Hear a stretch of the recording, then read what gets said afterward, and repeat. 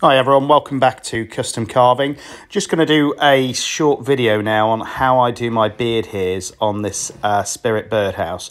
Also how I put the shingles in the roof just to make it a little bit more realistic. You would not believe how much time these things actually take to fully carve and get done. I've managed to find myself a little workstation in the shed now, although I still do need to make a dust extraction table, which hopefully will be coming up in future videos. I'm going to be using my Dremel 4000 with the Kutzall flame burr for the first part of this video, just to put the main sort of lines in where I want things going. And please remember guys, if you do like what you see, there's going to be lots more videos coming out, so please like and subscribe. So here we go, first part with the Kutzall flame burr. Just putting in the main lines. Remember when you're doing beards and things like that, it's important not to keep the lines fully straight, because again, whose beard is fully straight? No one. And again, just here, remember to try and avoid the screws if you can, because you will damage the burr that you're using.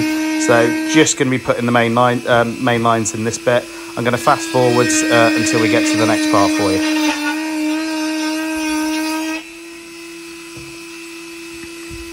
Also guys, if you can put in the comments whether you prefer this sort of voiceover style of video or whether you prefer the original style of video, what I was doing where I was talking you through it as we go along, just so we can hopefully make the content more relevant to you guys as we go along this journey.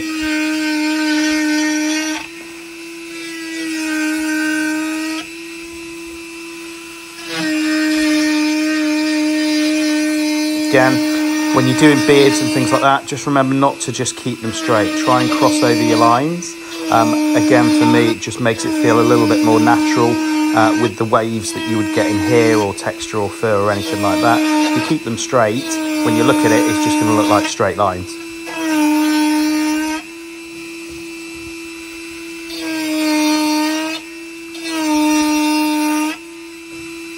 I've had a few people ask me where they can get the Kutzall burrs from. Now in the UK, Amazon's probably the best place. So I've put a few links in the description as well. You will find with the flame burrs, because they're so popular, as soon as they go on, they sell out. So make sure if you see them, you order a couple at a time, just so you've got them in stock. They do a range of burrs. The main ones I use is this one, and also the Kutzall taper burr. Yes, they're more expensive than your typical burrs, but you do find you get a much longer life out of them. This one that I'm using now, I think I've been using for 3 months and it's still working fine. The cheaper Chinese ones you tend to find work, but they only work for a period of time.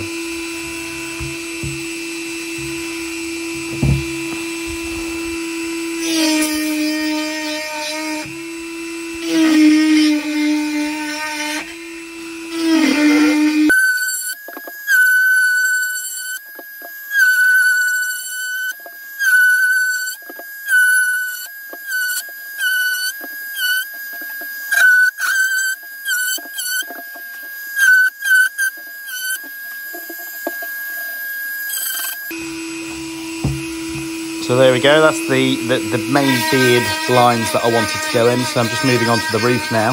I think it's important when you do the roof that so that it looks natural, that you have no square edges. So on this bit I'm just going to try and make a few sort of indentations to rough it up really, just feathering everything out, so it looks like clean wood, but also it looks slightly misshapen, because again, with whimsical sort of birdhouses and things like that, you don't want anything to look perfect really, because it'll just take away from the whole thing. So here I'm just working away at the edge, trying to get some curves in there, some natural curves, and then I'll move on to doing the main lines for the shingles.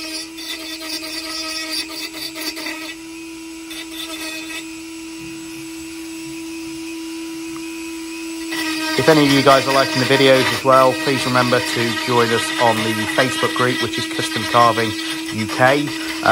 We're hoping that as this channel progresses over the next few months, there's going to be competitions on there where there's going to be prizes, as well as obviously lots of other projects.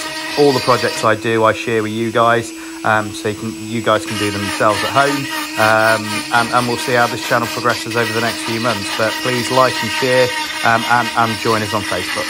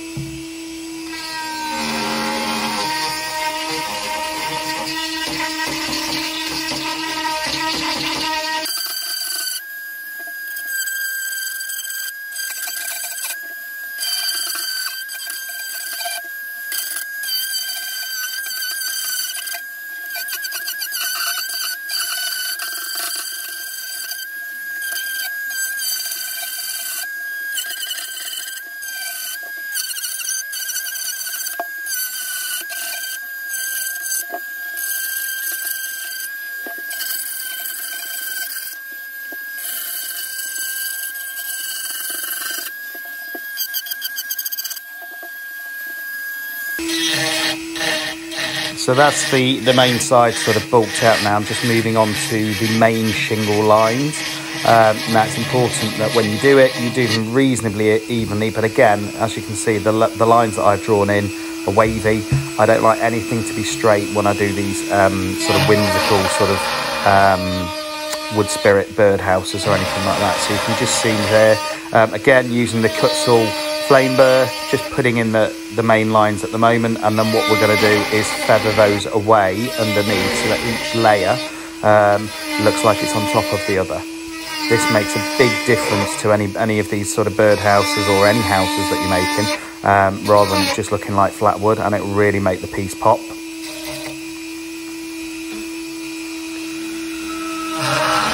Again, just take care that when you're drawing the lines on, that you avoid any screws, because if you hit a screw, you could potentially wreck your burr.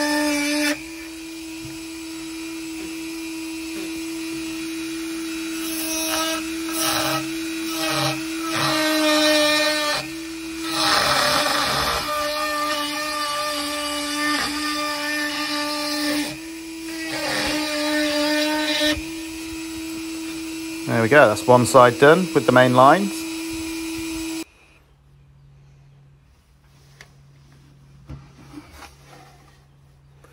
There we go. Once we've feathered it away, this is roughly what it should look like. So all I've done there is where I've cut in the main lines, I feathered away the wood that's underneath it, so it looks like actual shingles.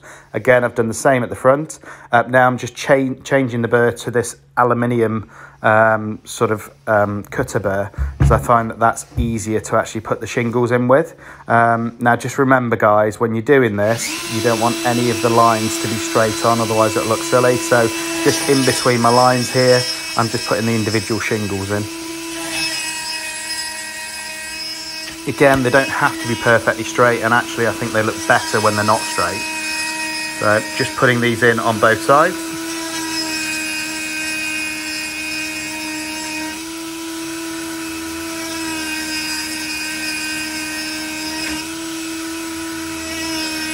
The reason I use this aluminium cutter as well is I'll also move on to the beard in a second once we finish these shingles on the roof. And I find it's one of the easiest ones to use to make the beard look more natural and actually put some hairs in with it.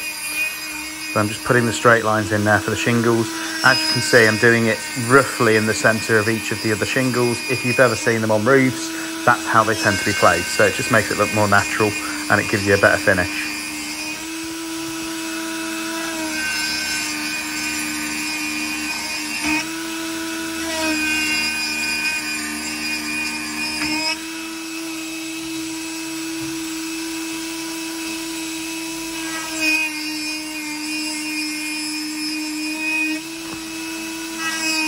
Just going to speed this bit up now for everyone, so you don't have to just listen to me and the dulcet tones of the Dremel.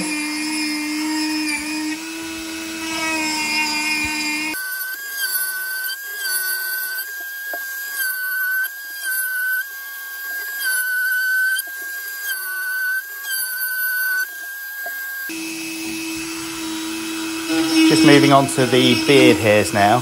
Again, just using that same cylindrical aluminium cutter, and if you can see, I'm just gradually going over each of the larger pieces multiple times, initially sort of in one direction, and then what I'm going to do is move on later on in the video and actually just go in the opposite direction as well. I think it makes it look more natural. Whenever you're doing beard hairs, guys, I know it's tedious, but the more of these you actually do, the more natural it's going to look. When you varnish it, when you sand it down, that's how you get that natural looking appearance. So again, I'm just going to fast forward this for you now, and then we can have a look at the finished product.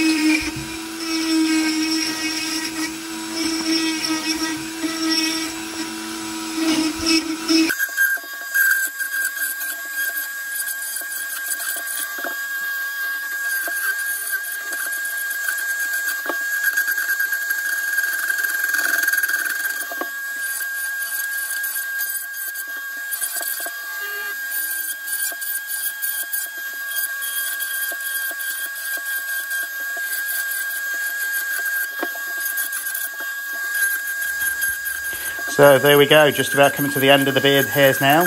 I hope you've learned something in this video. Again, I'm no professional, but these are the finished results. I'm pretty happy with them.